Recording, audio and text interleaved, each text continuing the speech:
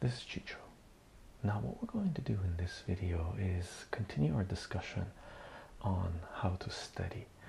But this video is going to be a little bit different than the previous videos we've done, because this video is going to be specifically geared towards mathematics. In the previous videos, we sort of talked about some of the things we could do to optimize our studying abilities, to optimize our ability to absorb information, right? We basically talked about us figuring out why it is that we're studying what it is that we're studying, right?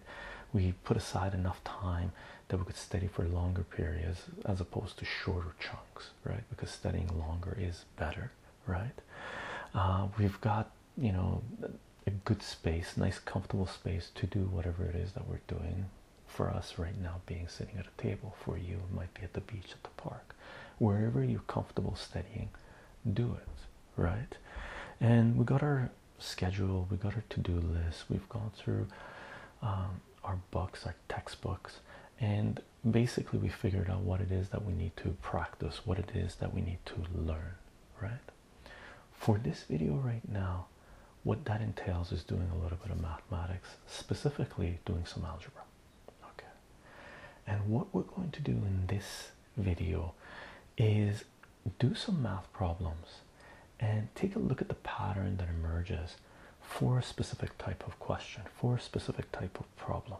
Okay, and what that's going to do, or what we should keep in mind when we're doing this, is when it comes to mathematics, certain questions, certain problems play out in a certain way. When it comes to algebra specifically, okay, there's certain things you do to solve equations, there's certain things you do to graph functions, and that doesn't change based on what the numbers are in those equations, or how complicated those equations look if they're the same type, right? So as long as we know a certain pattern associated with a certain type of question, then that means we know how to solve all questions in that type, of that type, right? As for what we're going to do now, we're going to take a look at a few different types of questions, and I've covered some of this previously in the language of mathematics in series 3A and 3B. And one of the first things we did was I showed you basically when we're solving equations, you know, when we're moving around an equal sign specifically, and that's what's required here, right? To do algebra, you basically have to know how to move around an equal sign, right? And one of the things I showed you, which was super powerful, was cross multiplication, right?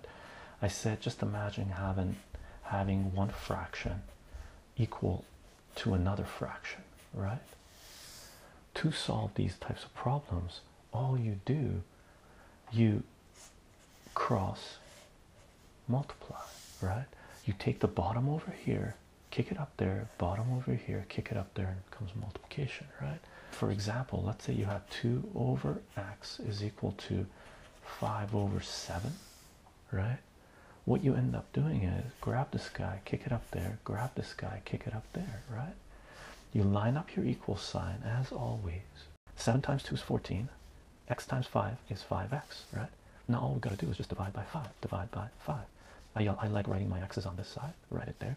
This is 14 over 5, and that's your answer, right? This was the most basic, one of the most basic patterns that I showed you in a while ago in series 3A, and this is something you should always keep in mind. So for example, let's say you had something more complicated. Let's say you had x plus 1 over 2x minus 5 is equal to 7x plus 2 over x minus 1, right? The pattern doesn't change. This is a fraction equals a fraction. So all you do is take this, kick it up there, take this and kick it up there, right? So cross multiplication is a pattern that you should always remember, because it comes in super handy. And all we do for this one is line up our equal sign. This guy comes up here and multiplies this, right? Times x minus 1, right? This guy comes up here and multiplies this. So we got 2x minus 5 times 7x plus 2. Right? So all we do now is, for this type of problem, we have to multiply this out, and that's foiling, right? That's sort of another pattern that emerges, where you know, I never really understood the term foiling, right? But what it was, for me, it was just a visual thing that I used to do, which is basically this multiplies this, this multiplies this, this multiplies this, this multiplies this, right? Same with this. This multiplies this, this multiplies this, this multiplies this, and this multiplies this. This is another pattern that emerges in mathematics. No matter what type of binomial you have multiplied by another type of binomial, this is exactly what you do, right? Now, if we multiply this out, we're going to get x squared. X times negative 1 is negative x. 1 times x is x. 1 times negative 1 is negative 1. Over here, we do the same thing. This multiplies this. 14x squared. This multiplies this. Is going to be plus 4x. This multiplies this. Is going to be minus 35x. This multiplies this. Is going to be negative 10. So, first pattern, cross multiplication. Second pattern, foiling, but, you know, multiplying two binomials together, right? When you do this, you combine the middle terms. For a lot of rudimentary simple binomials, that's what happens, right? So this becomes x squared. This kills this. Minus 1 is equal to 14x squared minus 31x minus 10, right? And this brings us to another question, another type of question that comes along that you end up getting in mathematics, right? And what you end up doing is bringing everything to one side of the equation. Okay. So if we want to solve for this, for me, I'd like everything to come to the left side, but I want my first x squares to be positive, right? So what I'm going to do is I'm going to grab this and bring it over, and I'm going to grab that and bring it over. As we talked about previously, this becomes minus x squared, right? And this becomes plus 1 because the sign changes when we're moving them. So this becomes 14x squared minus x squared is 13x squared. This becomes negative 31x minus 9 equals 0. And then we end up solving for this by factoring. Is something else we covered in series 3a and b, right? For this one, it would be a complex trinomial factoring, or we would use the quadratic equation, right? So this is one pattern, right? Cross multiplication. Here's our second pattern, which is foiling, right? And this process can occur when we have, you know, more than binomials multiplied by binomial, right? We have a trinomial. Let's do another pattern here, sure. Let's say we have a binomial, 2x minus 1 times 3x squared plus x minus 4, right? Let's say we want to expand this. What do? Well, we do the same thing as the pattern here says. All you do is every term here multiplies every term here, right? So this multiplies this, this multiplies this, this multiplies this, this multiplies this, this multiplies this, this multiplies this, right? That's the same pattern as this. This just happens to be a binomial times a trinomial. This is a binomial times a binomial, right? Let's say we have a trinomial times a trinomial. Pattern doesn't change. Let's say we have x squared minus x minus 1 times 2x squared plus 3x minus 4, right? Well, for this, it's the same deal as this. That's the same deal as this. Every term here multiplies every term here, right? So this multiplies this, multiplies this, multiplies this. This multiplies this, multiplies this. Oops, multiplies this, right? This guy, you go, this multiplies this, this multiplies this, this multiplies this. Okay. And so on and so forth, right? So one pattern that we have is a cross multiplication pattern. You should always know this. Another pattern we have is when polynomials multiplied by polynomials, right? Binomial times a binomial, simple. Binomial times a trinomial, not bad. Trinomial times a trinomial, the lines become, you know, messy, but the process is the same, right? So let's take a look at some more complicated types of problems, questions that we may encounter. Okay. One type of problem we get is basically having a polynomial on one side of the equation and a polynomial on the other side, right? When we get these types of problems, the name of the game is to combine like terms, bring everything to one side, set the other side equal to 0. And what happens when we do this? Usually we end up getting a certain type of v when we're solving for a polynomial. Okay. Now what we're going to do is we're going to do a single variable polynomial first. So you see how simple it is. And then we're going to do a more complicated one where we have a single variable, but we have powers. So let's say we had something like this. Now, this type of problem you usually get in grade 8 or so. And the name of the game for this is, for these types of problems, is line up your equal sign. Okay. And what you're going to do is combine like terms on either side first before you move around the equation. And what we're going to do is we're going to combine this guy and this guy. So 2x plus 5x is 7x. Negative 6 plus 4 is negative 2. 7x minus 4x is 3x. 3x plus 3x is 6x minus 1, right? And now what we're going to do is, whenever you have one variable, you want your variable, in general, I like it on the left side, and I want the numbers on the right side. So I'm going to grab this guy, bring it over, change its size, becomes 6x. Grab that guy, bring it over, plus 2. Oops, this is minus 6x, right? If we bring a positive over, it becomes negative. So 7x minus 6x is x, and negative 2 plus, negative 1 plus 2 is 1. So your answer here becomes 1, right? And this is the pattern that emerges when you're solving these types of problems, when you're solving equations, which is basically a V, right? And then you get to your answer. Okay. So whenever you're solving these types of equations, if you're solving for a variable or multivariable equations, you want to bring the variables to one side and number to the other side, possibly, right? So what we're going to do, for just to show you that this works for other types of questions, we're going to do a variable that an equation, a question that ends up being a quadratic on one side. Okay, so let's make this longer, bigger, right? 2x squared plus 5x squared minus 6x plus 4 minus 2 plus 1 is equal to 7x squared minus 4x squared plus 1x plus 3x squared minus 1.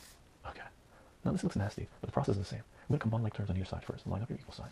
Okay, 2x squared 5x squared is 7x squared. Negative 6x plus 4 is negative 2x. Negative 2 plus 1 is negative 1. 7x squared minus 4x squared is 3x squared, right? 3x squared plus 3x squared is 6x squared.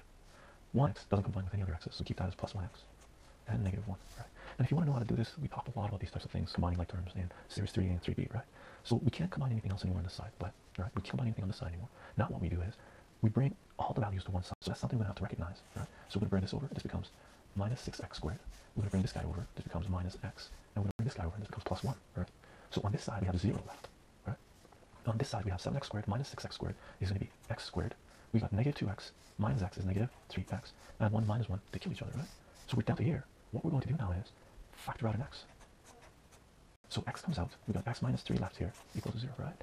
This, so far, is just what we had here with an addition process of factoring, right? So we still have our v, right? Our thing going like this, right? Because what we're trying to do is simplify, simplify, simplify. And to solve this right now, we can split this thing, okay? And when we split it, what we end up having is we can set this equal to 0 and x minus 3 equal to 0, and we got x is equal to 3. And if you notice, this thing here is also a v. It's a mini version of this and a mini version of this, right? So when it comes to algebra, what we do for a specific type of problem can be embedded within the problem, right? You can think of these things as modules that you can add on to certain types of problems, powers that you have that sometimes you need to use. Okay, so this is, I guess, if you want to think about it, the third type of pattern that emerges for us. Okay, so there are three types of patterns that we have right now, right? The first one is cross multiplication, where we can, right? That's one pattern. We have foiling. Let's say we have polynomials multiplied together. The pattern that emerges for this is, I guess some people call it the foiling pattern. This multiplies this, this multiplies this, this multiplies this, this multiplies this. And we saw more complicated versions of those, right? And we have equations that we end up solving, right? If we're given a certain type of problem, right, where we have an equal sign in the middle, we've got something on one side and another thing on that side, what we end up doing is doing this, right? reducing, simplifying, combining like terms until we get an answer where x or whatever variable it is equals that thing, right? And this was sort of the third pattern that we have. And these are things that parts of algebra that show up everywhere. They're sort of modules, they're sort of things that we end up doing for all types of problems, right? These aren't specifically for this, right? We do a lot of questions like this initially to learn how to do this, right? We do a lot of questions like this initially to learn how to do this, right? We do this, right? Part of the process is developed from part of solving equations, right? Doing problems, doing algebra. But these themselves are embedded parts of other larger types of problems we end up getting. Okay, so those are three patterns that we have. Let's take a look at another one. What we're going to do is solve system linear equations with two variables, and then after this we're going to solve a system linear equations with three variables, and you'll see how they're similar and one builds on the other, and they actually end up using these things here, right? Or this thing here. Okay, so let's say, you know, we get a system linear equations that are this. Let's do x plus 2y is equal to 6 and 2x minus y is equal to 3. Okay. Now this is something I haven't covered yet. It's called system linear equations, two variable, basically two dimension, right? And what these are is, that's a line that we talked about in series 1, the equation of a line, and that's a line as well. So whenever we get something like this, what we're doing is we're trying to find out where these two lines cross. And there's three things that can happen with this thing. They could cross, they could have an intersection, there's one solution, they might be parallel, or they might be lines on top of each other. And I'll get into detail of solving these types of equations later in the future. Right now we're more interested in the pattern that emerges when we're solving this. Okay, so what we do with these types of problems is we try to eliminate one of these variables, so we only have one variable left. Okay, and for this, what we're going to do is we're going to make a decision to eliminate, let's say, the y. Okay, so to eliminate the y from this, because this is a system, which means they're together, right? What I'm going to do is combine these two equations, but the way I'm going to combine it is I'm going to combine it in a way that this guy will kill that guy. Now, for this guy to take out that guy, there needs to be two of these guys here, right? So if I end up adding two of these equations to this, two y's to this, that's a negative y. So 2y plus negative 2y is 0. They kill each other, right? So what I end up doing is I number my equations for these guys always. My equation 1 is going to come down here again, right? X plus 2y is equal to 6. My second equation, what I'm going to do is multiply it by 2, the whole equation. And when you do that, this becomes 4x, that becomes minus 2y is equal to 6, right? And what I'm going to do now is I'm going to add this equation with this equation. So if I add this, I'm going to get 5x, this kills this, and this is going to be 12, and then I'm just going to divide by 5, and I'm going to divide by 5, so x is going to be equal to 12 over 5. Okay, this is a system of linear equations with two variables, and the pattern that emerges here is, to a certain degree, and this is, you're going to do this a lot if you're doing these things, is you multiply it down here. You move the equations down if you need to, multiply them by whatever it is that you need to. Okay, combine your like terms, right? Add these things, whatever ends up dropping off drops off, and you have x is equal to 12 over 5. Now what you end up doing is taking the x and plugging it back either into this equation or this equation, because you still need to solve for the y, right? So when you're solving these types of problems, it's a good idea to plug them into both of those to make sure it becomes a check, to make sure that this is correct, right? So what I'm going to do is I'm going to plug it into equation 1, and I'm going to plug it into equation 2. Okay, so what we have here is, this is going to be 12 over 5 plus 2y is equal to 6.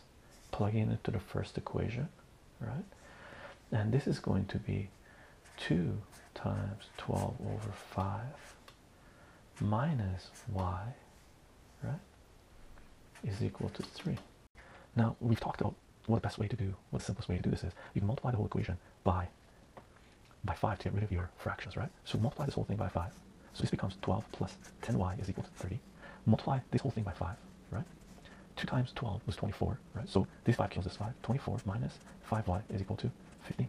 So what I'm going to do is solve for y here. I'm going to grab the 12, bring it over, minus 12. So this is 10y is equal to 30 minus 12 is going to be 18, right? And I'm going to divide by 10, so y is going to be equal to 2 goes into both of those, 9 over 5, right? Hopefully this is the same here. Oops, this should be 15, not 150. Right? So I'm going to grab this guy, bring it over, it becomes minus 24. So I have negative 5y is equal to 15 minus 24 is negative 9. Divide by negative 5, divide by negative 5, and get y is equal to 9 over 5. The same answer, right? So what are the patterns that emerge? Multiply whatever you need to multiply, right?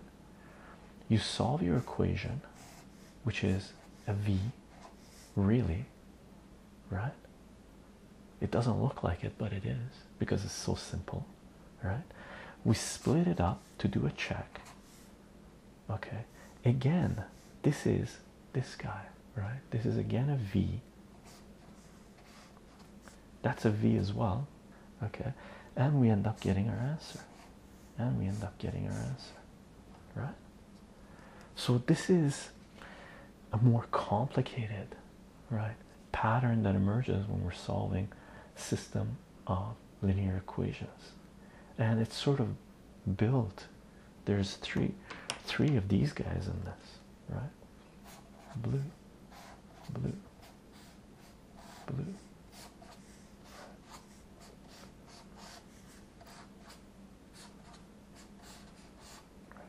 So if you know how to do this, the only additional thing you need to do is sub this back into this, right? So you would have to know that there's substitution involved here, and the only extra thing you need to do was this guy, right?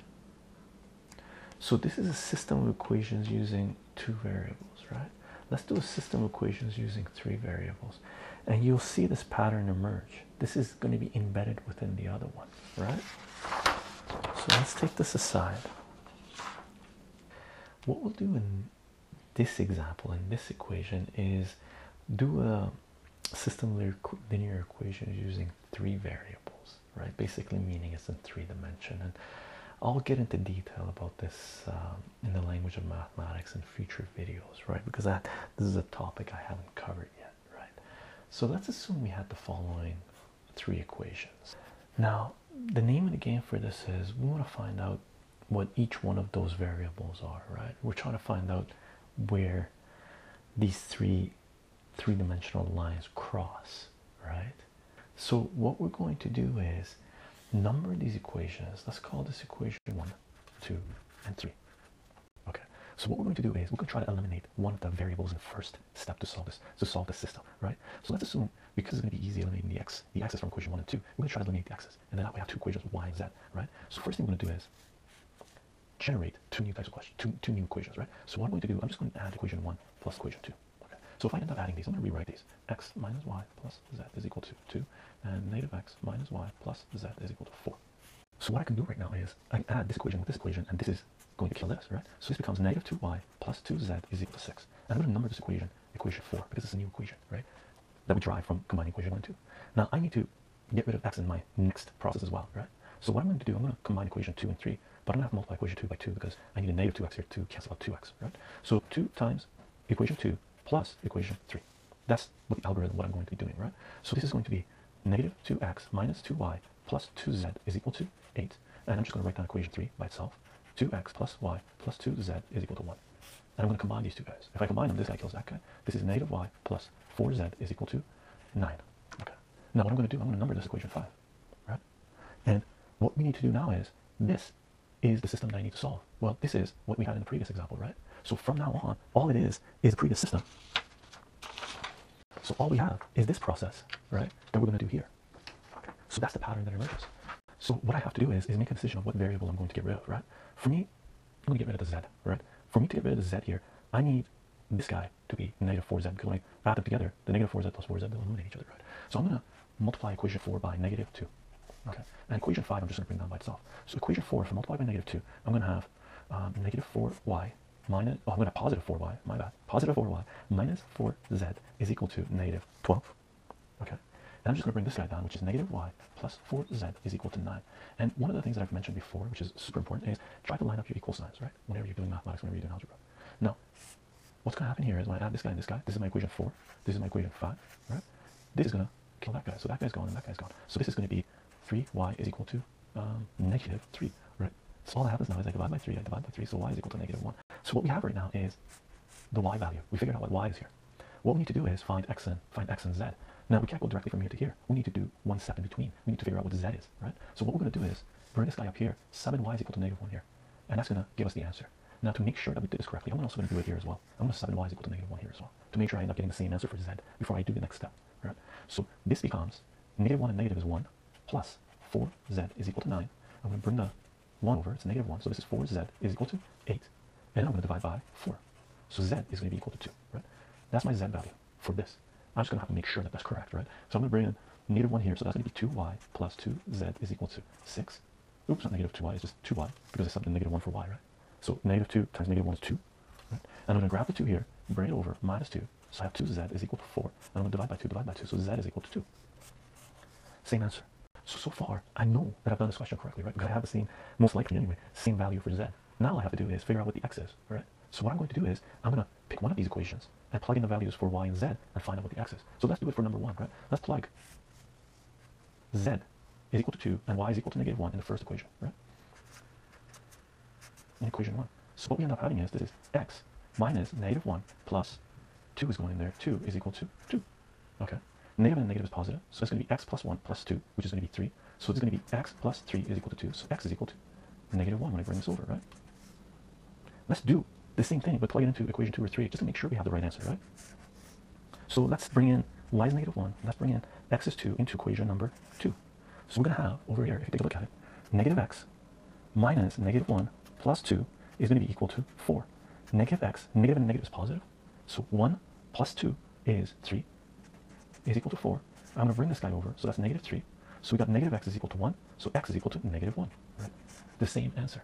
Okay, so I know I've done this question correctly. So final answer for this would be, if we're going to fit it down here, we could put it here, is going to be x is negative 1, y is negative 1, and z is 2. That's my final answer to this question. Okay. Now, do you see the patterns that have come up? If you get any triple system here, any 3 variable system of equations with 3 equations that you need to solve, this is the pattern that you're going to see. Okay, let's actually highlight this, show you what it looks like. Now what you're going to see here is the same pattern showing up for all questions involving system of equations involving 3 variables. Sometimes they're simpler because sometimes you can kill 2 variables in one shot, right? When you add or subtract the equations, which we could have done here. Okay, but this is the main pattern that appears, right? So what you're going to have initially is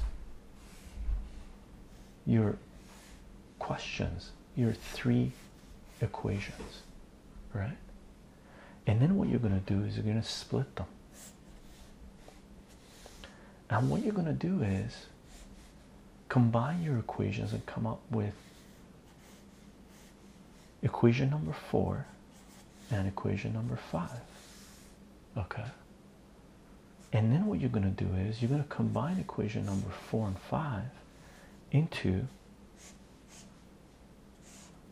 an answer for one of the variables. In our case, it happened to be y, right? So far we've done this, we've done this, we've done this, we're here. And then what you're going to do is you're going to plug these back into here, right? And that's exactly what we did. And what you're going to do is you're going to solve, if this is solving equations, right? If this is solving, right? If this is, well, not solving, but doing the algebra, calculating something.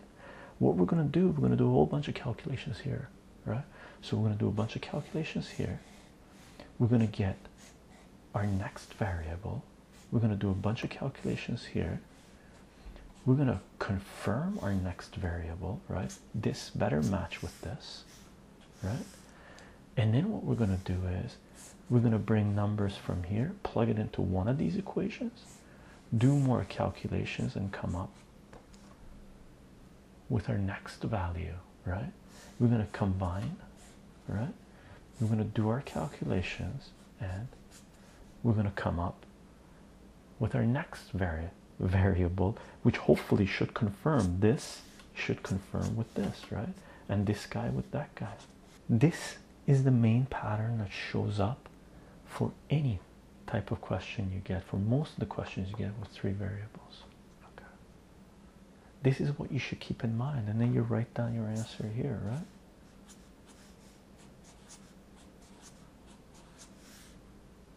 Okay. A beautiful pattern. If you understand this, you know how to do all questions involving 3 variables, right? System of equations involving 3 variables. I just really wanted to make sure that you appreciated a certain type of pattern that emerges with certain types of problems, right? So far, let's do a little recap, right? So far we've had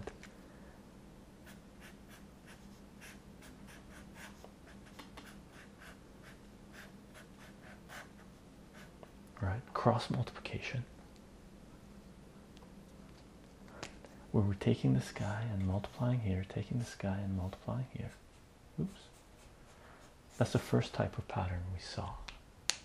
The second type of pattern we looked at anyway was multiplying polynomials. Right? I think we did that in orange. Right? So this is the second type of pattern.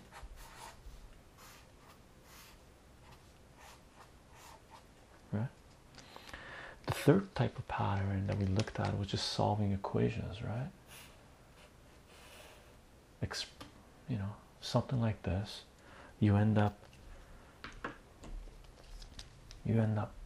simplifying, reducing, lining up your equal sign and getting an answer here, right? We did system of equations with 2 variables, right? We had our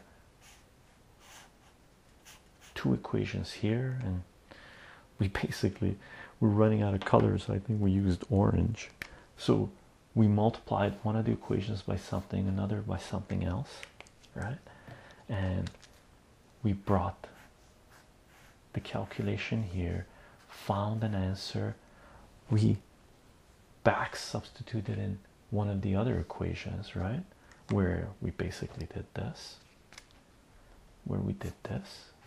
right? And we did more calculations, right? And we got an answer, right?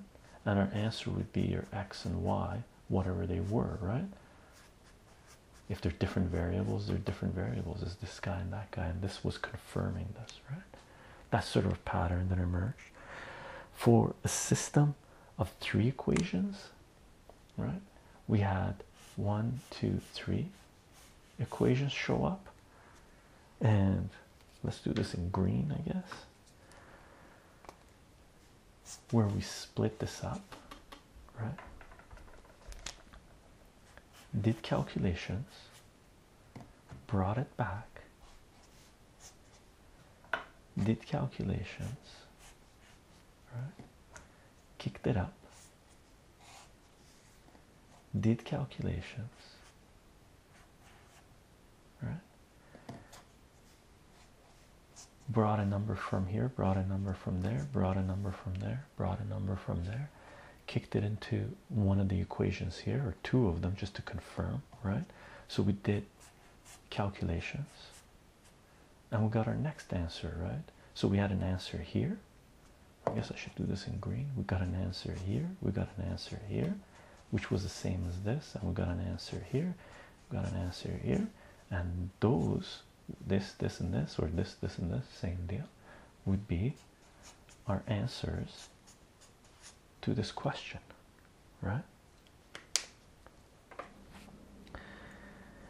And these are some of the patterns that we have right now. And one thing you should notice, one thing you should recognize is that these patterns, the simpler patterns, occur inside of the other more complicated patterns, right?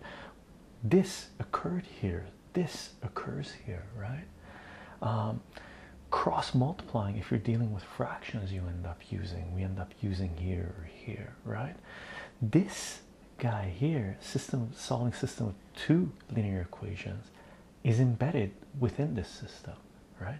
This part here, this guy and this guy, are really this guy and this guy. When we're multiplying one of these equations by a value to come to here, and when we solve for it, the back substitution here is really this. We're back substituting into one of these equations, right, and getting a value, right? And then the extra part is taking this value and subbing it into one of these guys, taking this value and subbing it into a different one. Make sure we get the same answer, right? That way that confirms that we did this question properly, that we got the right answer, right? Especially if we're doing it on a test, right? Because we don't want to throw marks away. So there's like 5 patterns that we've got here so far, and this guy is really embedded within this. We could call this pattern 4, I guess. What are we going to call this? What color? Let's call this black pattern 4.